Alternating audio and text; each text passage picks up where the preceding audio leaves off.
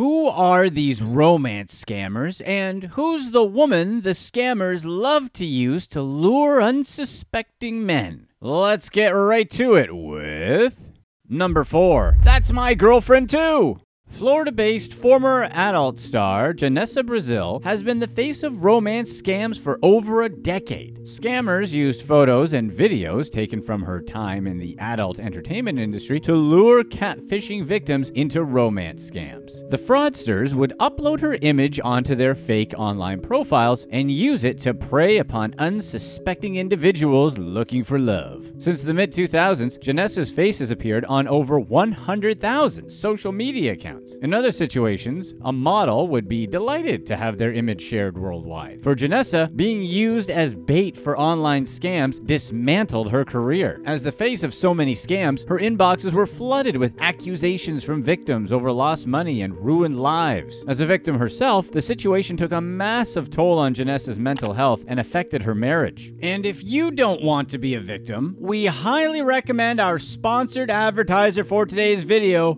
Aura. 1/3 of all Americans have experienced some form of identity theft. That means you have a higher likelihood of falling prey to identity theft at some point in your life than you do getting into a car crash. Additionally, 46% of people who use social media are at even greater risk of having their personal details stolen than those who don't use social media. These problems run rampant because the data brokering industry makes a killing selling your information, like where you live, to scammers and cold callers. The good news is, brokers are legally obliged to remove your information if you tell them to. Bad news, they make it incredibly difficult to do so. That's why we at Pablito's Way have partnered with Aura, an AI-powered all-in-one app that proactively protects your family, your identity, and your assets. Once you've started using Aura, you're going to rest easy knowing your personal info is being removed from data brokers and personal search sites, the same sites that sell your info to identity thieves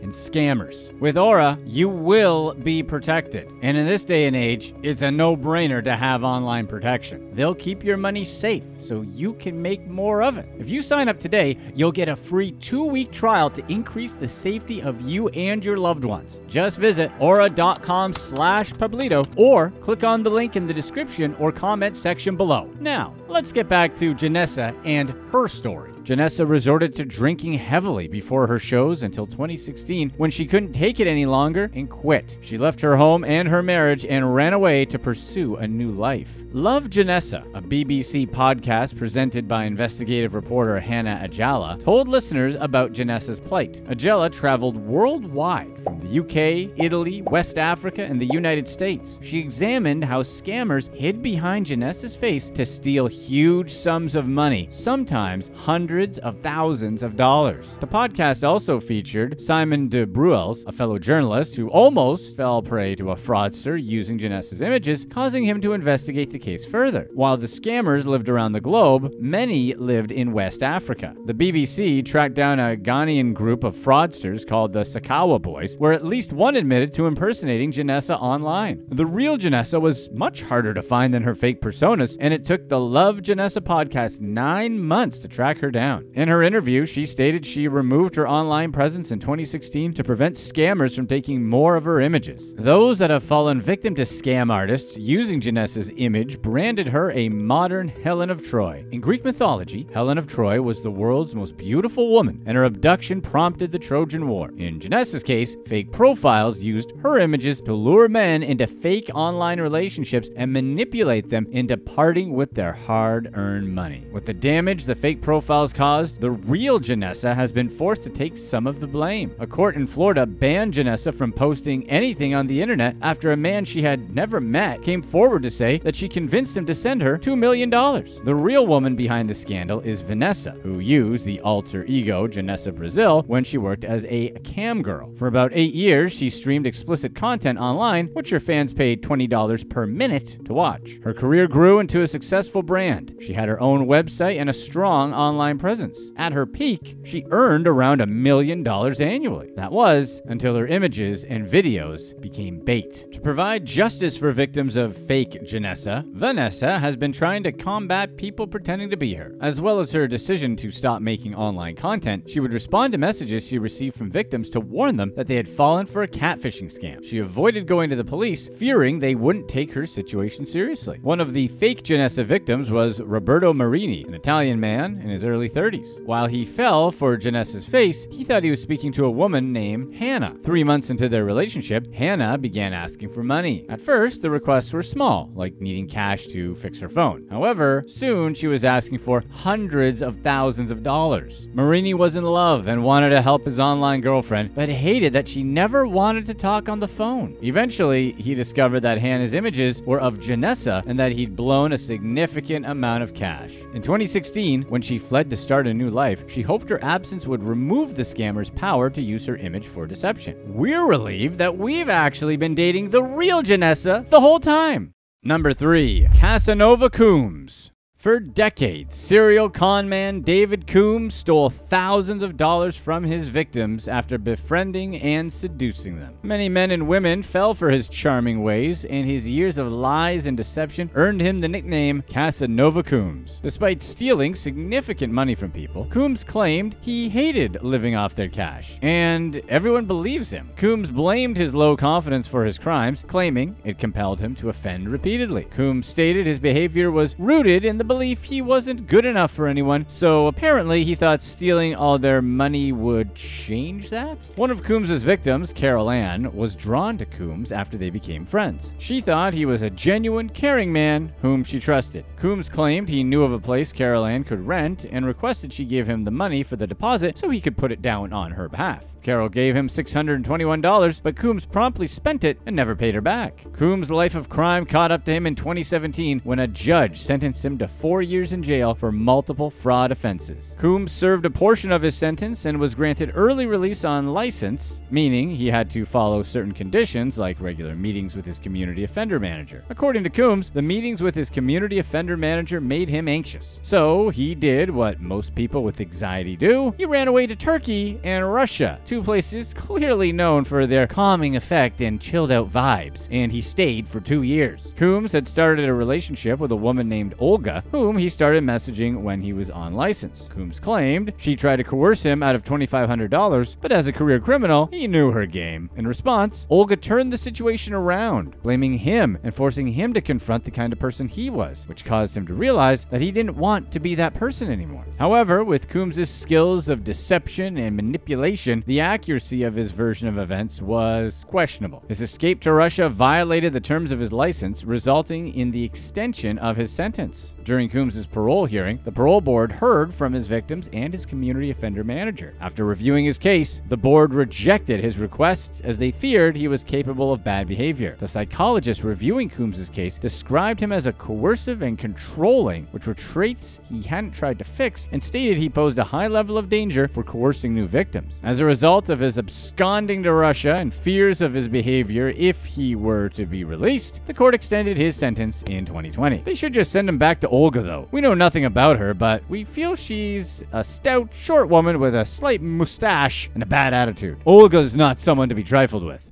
Number 2, the worst boyfriend. In the summer of 2018, Rochelle, a woman in her 70s nearing retirement, joined the dating website Our Time, where she met Nelson Roth. The pair shared an instant connection, and Nelson seemed to be falling in love with Rochelle. He would brag to her about his lavish lifestyle and multiple homes. Within a few weeks of dating, Nelson organized a meeting with a high-end New York City broker to look into Connecticut real estate. However, he didn't attend the meeting and asked Rochelle to go in his place and not mention him. That request was just the beginning of his strange behavior. Soon, Rochelle was out tens of thousands of dollars to a man that was nothing of what he seemed. Nelson created a strong perception of wealth. He presented himself himself as a well-connected, wealthy businessman, boasting about his expensive possessions and relationships with influential people. Nelson's apparent wealth lured his victims, which he used to gain their trust. But it was an illusion, and his victims funded his extravagant lifestyle. Nelson frequently borrowed money from those around him, especially Rochelle. Early in their relationship, Nelson approached Rochelle in a distressed state, claiming he needed to make an important purchase. It was a Friday night, meaning his broker was inaccessible, and he wouldn't have the money in time for the transaction. Nelson just needed $7,000, which Rochelle didn't have that kind of money on hand, but her daughter, Julia, did. He promised to pay the money back on Monday, plus an extra $500. Julia was already suspicious of her mother's new love interest and was furious that he asked to borrow money. She reluctantly handed over the cash, but had a bad feeling about the situation. Nelson didn't have the money when Monday arrived and had a new excuse for the late repayment with every day that passed. When he claimed he had been in the hospital for heart problems, Julia called the hospital to verify he was there. They told her they didn't have a patient named Nelson Roth, but he said they wouldn't have his information on hand as he was on a VIP floor.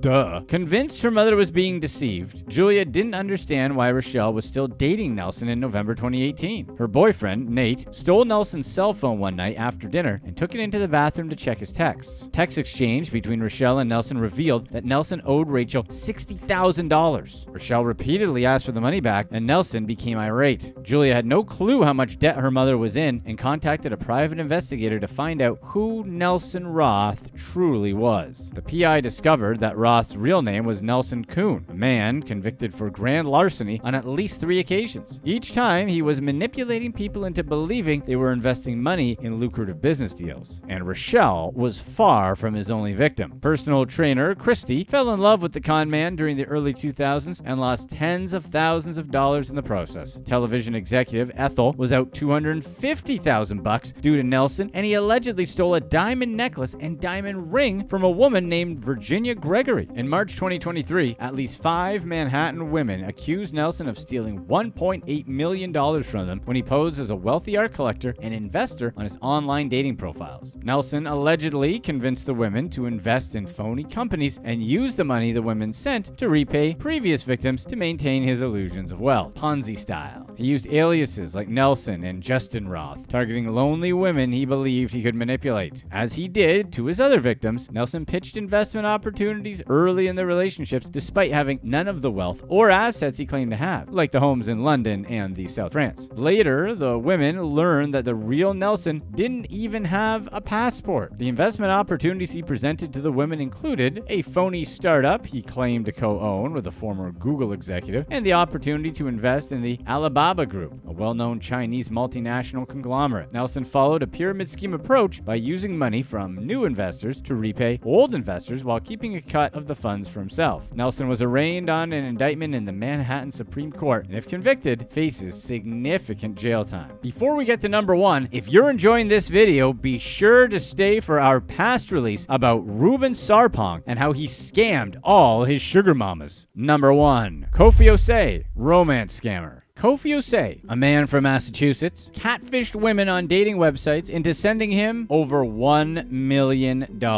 Between 2016 and 2019, Osei's victims sent over $4 million, with at least 3 women sending over $500,000 each. He opened multiple accounts on online dating websites and used fake identities to open bank accounts. Once Osei received the funds from his victims, he would withdraw it in cash and use it to purchase cashier checks or spend it on personal expenses. For a while, Osei posed as a man working on an overseas oil rig and used multiple fake names to lure his victims. Once he established a relationship, he would claim he needed financial assistance for medical emergencies, legal problems, or accidents on the rig. He arranged to meet at least one of his victims in Florida, but canceled the meeting, saying there was an explosion on the rig and he was in police custody in Dubai. Osei asked his stood-up victim for funds to pay his attorney fees, to which the woman transferred $36,000 into his bank account. The same woman sent 2 wire transfers that totaled $125,000 to Osei, and he'd spent almost $120,000 within 3 days. Osei took a total of $161,000 from the woman. For his next scam, Osei created a profile on the dating site Plenty of Fish, where he posed as a man named William Woodcocks. He targeted a woman from Montecito, California, and gained her trust by talking to her over email and telephone. Osei claimed he was working in France and that there was an accident at his workplace. He asked the woman to send him money to help out the injured. So she sent over $65,000. Jose used Plenty of Fish to create another profile under the name Harry Micasel. This time he targeted a woman from Bradenton, Florida, and told her he worked on a drilling platform in Houston, Texas. He convinced her to send him funds for drilling equipment and made her his power of attorney on his company's bank account in the Bahamas. Jose told her that the business account was frozen and asked her to pay to unfreeze it. She ultimately sent him $270,565.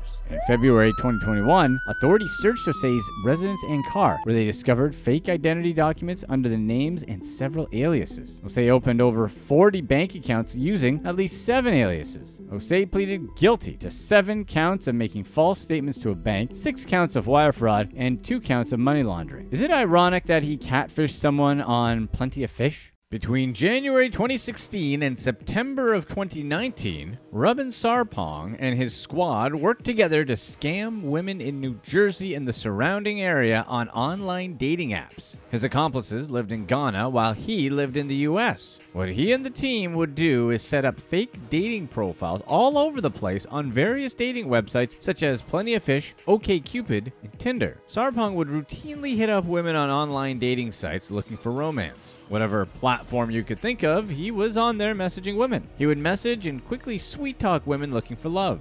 But then, he'd quickly turn the conversation into a promise of getting rich. It goes without saying that they would always use a fake person identity. Sometimes they'd go through the trouble of making fake IDs as well. They also had to set up numerous email addresses, numerous phone numbers, and numerous bank accounts, and most of the time, they posed as U.S. military personnel stationed overseas. But why the military? Simply put, it's because of the fact that being in the military just makes things much easier for scammers in general. It's actually quite smart for the scammers. The fact that military personnel are stationed outside the US makes it easy for scammers to make up excuses why they don't have something a normal person would have when someone asks them questions. They can just blame everything on the fact that they're overseas in the military. Plus, there's the whole secrecy thing they can play up with the government at play. Hundreds of times a day, women all over the world are being conned by scammers posing as US service members. This is according to Chris Gray from the US Army Criminal Investigation Command. They literally get hundreds of calls a day about dating scams. Most of the victims are women in the US. They mostly range from their late 30s to late 70s.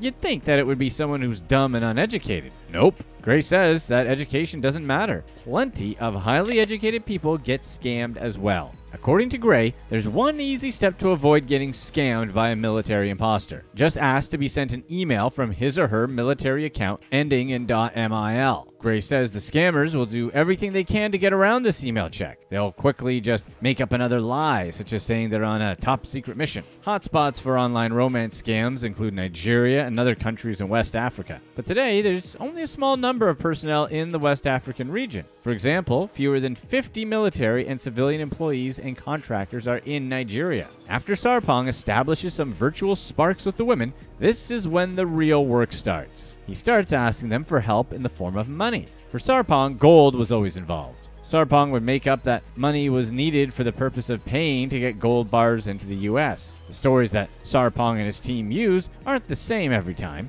They tailor it for each woman. Most of the time, Sarpong would claim to be a soldier stationed in Syria. He'd say he either received, found, or was awarded gold bars. He's now rich, but he had a problem. He didn't have enough cash on hand to ship the gold bars himself.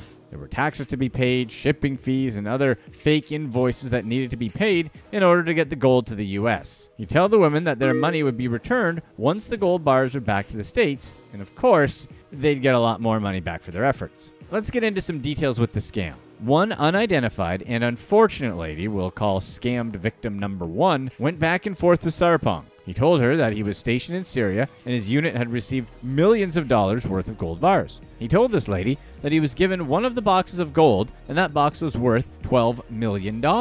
Why do people fall for this? Has anyone heard of the military ever giving away gold bars to soldiers? Anyways, Sarpong started asking her if she could help him get the bars back to the US once he knew she was hooked. And this is where Sarpong usually has the ladies talk to one of his team members just so they could build some trust in the ladies' minds. In this specific instance, someone on his squad posed as a diplomat named Alwyn Rolf Liss. He was supposed to help Sarpong with the transfer of the gold back to the US. The fake diplomat would have the perfect answer for every one of her questions. How come Liss didn't have his own US bank account? Because he wasn't a US citizen. So he had the victim wire her money to his secretary's bank account. He told her this was the account he used whenever he arranged gold deliveries for people. Of course, that bank account actually belonged to Sarpong. Even after the victim wired the money over, they would keep talking to her. Why would they do this? If they found someone who would send money one time, why wouldn't they send money a second time, or a third time, or maybe a fourth time? The money just keeps coming until the women realize they're getting scammed. Basically, they're going for max value per scam here. A few days later, fake diplomat Liss told victim number 1 the good news. He would be flying from Syria to New York and then to Maryland with the gold. He emailed a copy of a fake airway bill that showed the 2 trunks with the quote, family treasure that were being shipped to her. The fake airway bill had her address on it. They really tried to make it seem like she was getting the gold. He was listed as the delivery agent, but there was one problem. There would be extra costs. Liss also attached a copy of a fake United Nations identity card that showed that he was an Israeli citizen and an official delivery agent for the UN. Also, he told her, that way she would recognize him when she picked him up at the airport. From approximately May 22, 2018 to June 12, 2018, Sarpong and his scam team successfully scammed almost $94,000 from this particular lady running this usual military play. But Sarpong didn't always go after women. And he didn't always use the military. He went after at least one man. Sarpong pretended to be a lady who was living in Florida in one instance. Sarpong played a lady who was waiting on a large inheritance that was mostly in gold from her dad's estate in Ghana, because whose dad wouldn't have their assets mostly in gold. We'll call this guy scammer victim number 2, or number 2 for short. Sarpong told number 2 an attorney named Mumani Muhammad was helping her get her inheritance to the US, but she needed funds in order to cover the court costs, airway bills, document fees, export fees, and taxes. She's now rich, but she just didn't have the cash on hand. Their scam is just a spin-off of the Nigerian prince scam, right? Muhammad had instructed number 2 to wire the money to Sarpong, who Muhammad would refer to as one of his sons in New Jersey. And when number 2 asked why his son had a different last name, he would just make up a different lie. You would think these scammers would be extremely careful, but they're really not.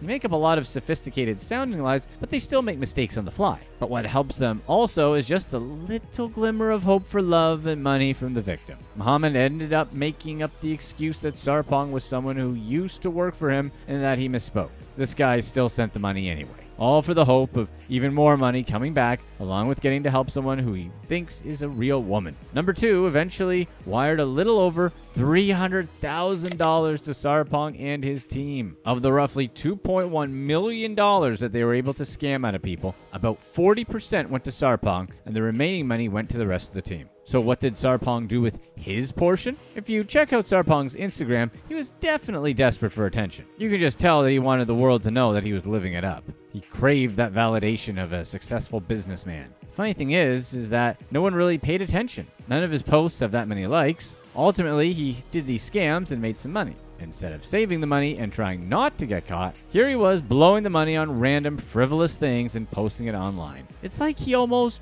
wanted to get caught. Investigators eventually caught on to Sarpong and his team. They said that he was the ringleader of the international operation that scammed over 30 women. He was charged in federal court with just a single count of conspiracy to commit wire fraud. And he was the only one actually charged because everyone else was international. Here's the craziest thing. He actually asked a judge to assign him to a public defender. Why? Because he claimed he didn't have enough money to pay for a lawyer. Click to watch one of these next videos. Let us know in the comments section, what's an easier scam to fall for in your opinion? A romance scam or a phishing scam?